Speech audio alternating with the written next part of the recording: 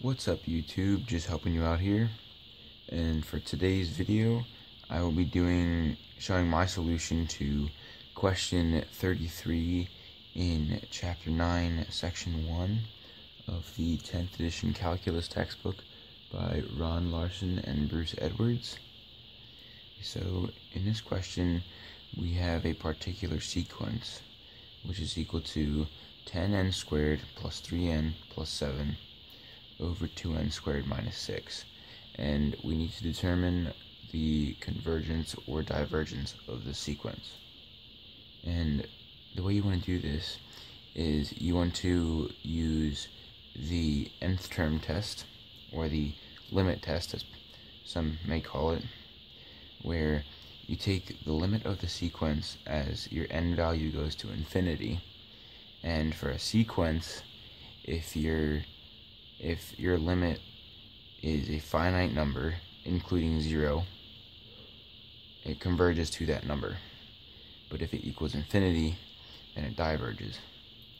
So in this case, we're going to take the limit. I need a new marker. And then goes to infinity of 10. Geez, I really need a new marker. 10n squared plus 3n plus 7 over 2n squared minus 6. Now, this question is actually a special case because if you notice, the exponential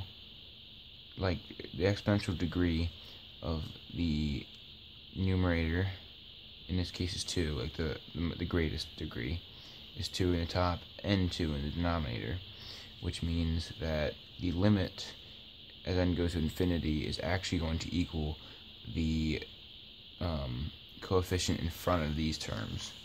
So the limit as n goes to infinity of 10 over 2 is equal to 5. So this sequence converges to 5.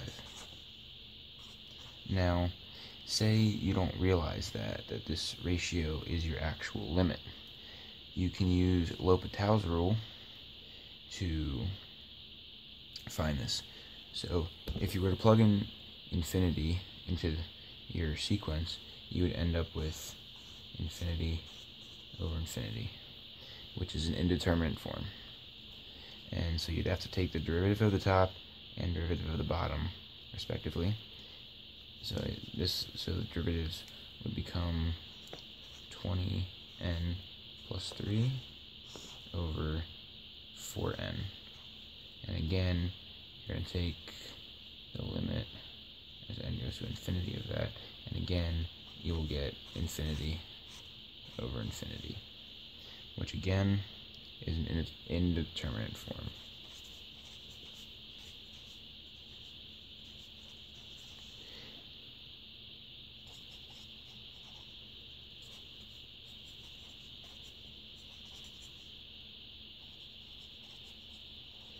And again, you're going to have to use L'Hopital's rule. So again, you're going to take the derivative of the top and derivative of the bottom, which in this case will be 20 over 4. And when you take the limit as n goes to infinity of that, that will equal 5, which is the same thing we got up there. So even if you don't realize this ratio is here, you can still solve like a normal problem using L'Hopital's rule.